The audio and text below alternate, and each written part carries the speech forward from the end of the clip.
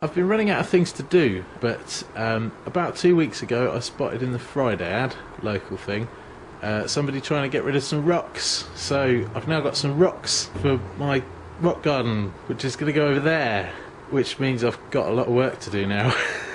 I've not really had time to do much of that work today. I was a little concerned with the high winds we had last week. There was one day when this little cypress tree thing blew over and the pot flew to one end of the garden and the tree flew to the other.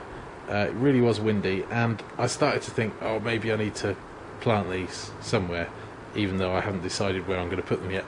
So I've been bunging plants in the ground in random places. I've got 2 random plants down here,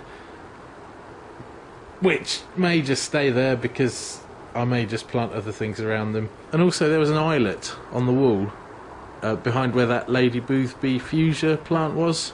So because there's a kind of trellis thing above it, I thought I could put some wire from the loop up to the trellis, and then when the plant actually starts climbing, presumably it'll climb up the wires. But anyway, you don't want to listen to me talking, you want to see the rocks, which I just scattered around my patio.